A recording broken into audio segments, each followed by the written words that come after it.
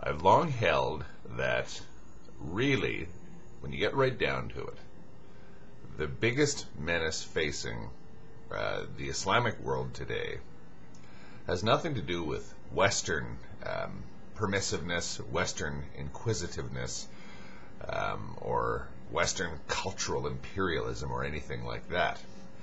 The biggest problem facing the Islamic world today is the fact that for almost all of its existence, it's been in a cocoon where competing ideas were simply blotted out, suppressed, or whatever,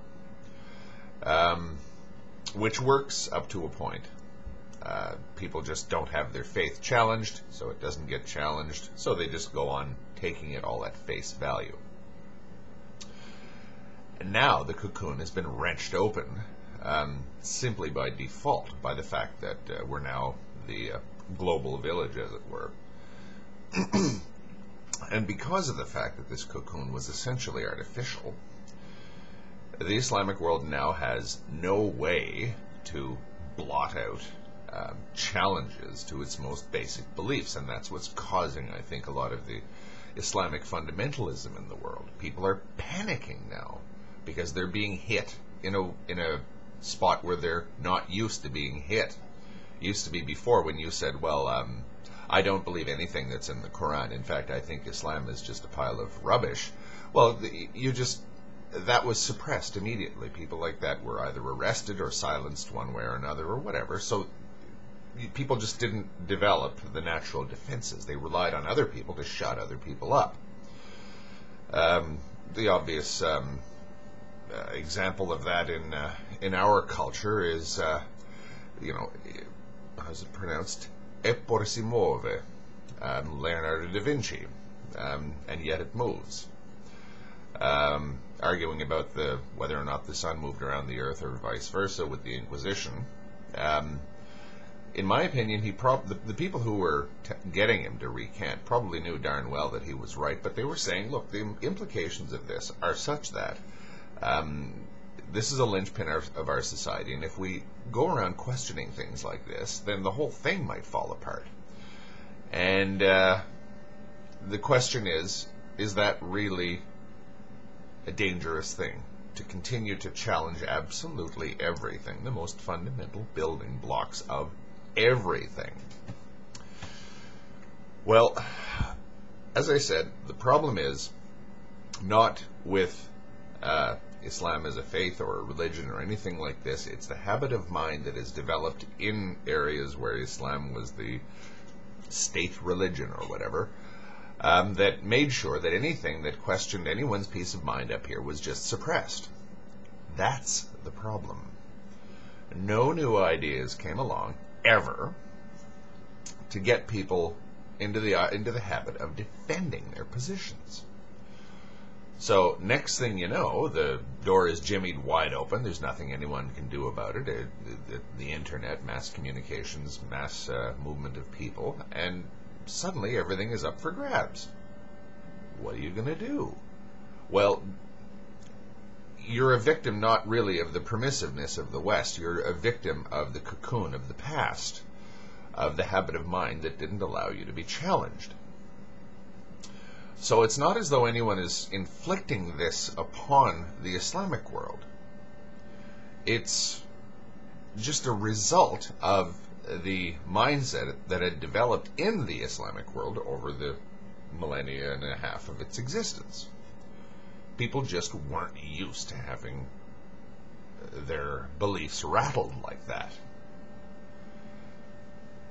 Now, I won't say everybody is feeling this way, but there's a definite smell of this among people that are objecting to my speculations.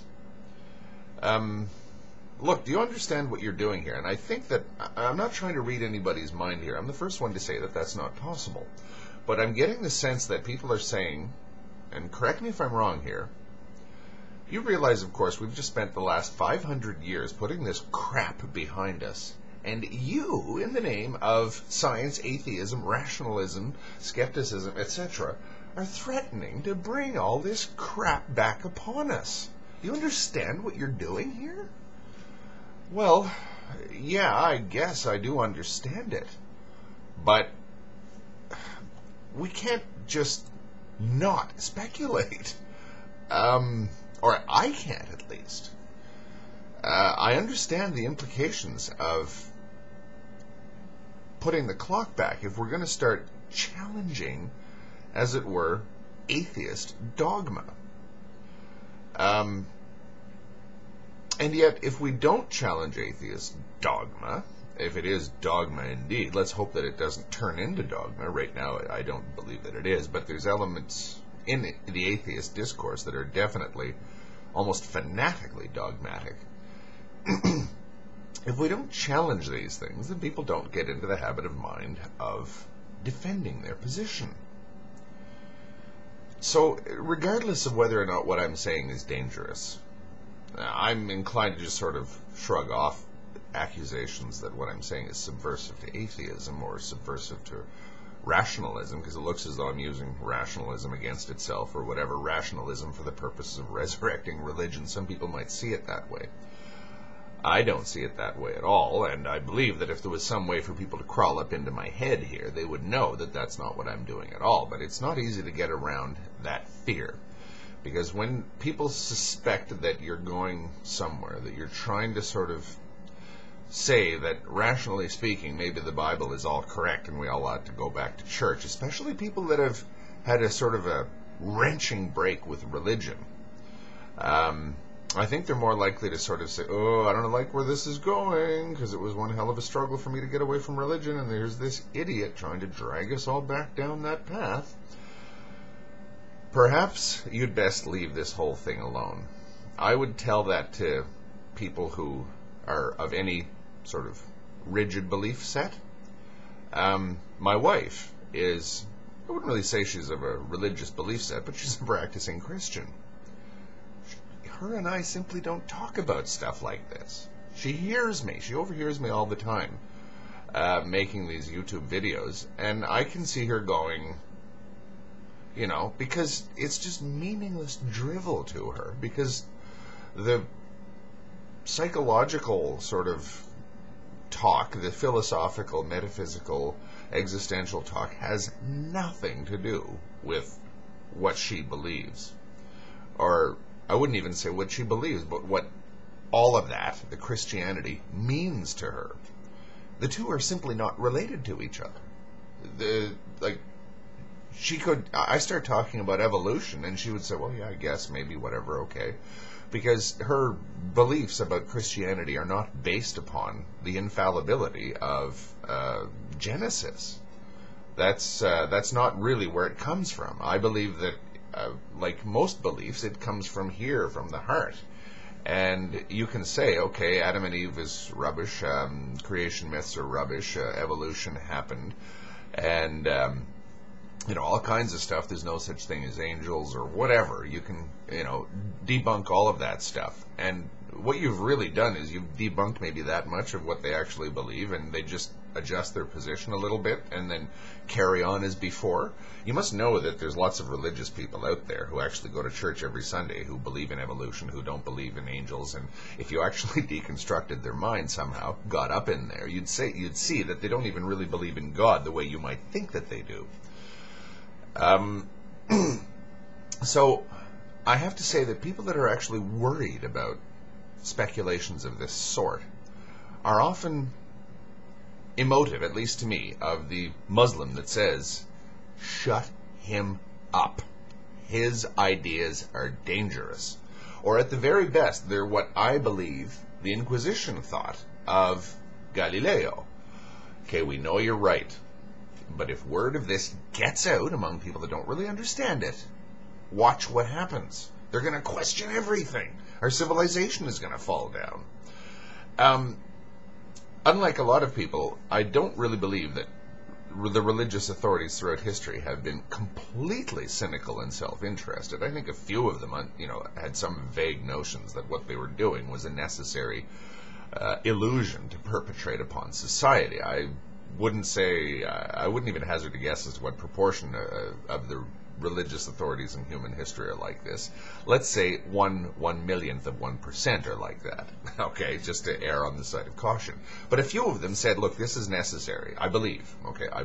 This is necessary because without it, we don't have a universe to deal with. We have nothing tangible anymore. Our religion, the religion underpins our entire society. We question it, and everything just goes right down the tubes.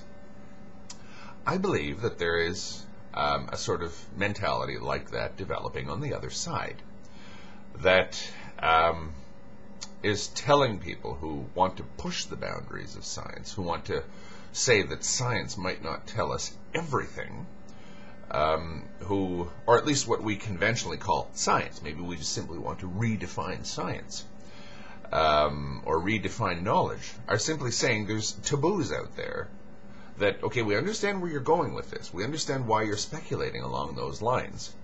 But what we don't understand, or what we don't think you understand, is the implications to the practical world of what you're doing. You're threatening to drag us all back into the primal slime of dogmatic religion. I can see that as a possible pratfall.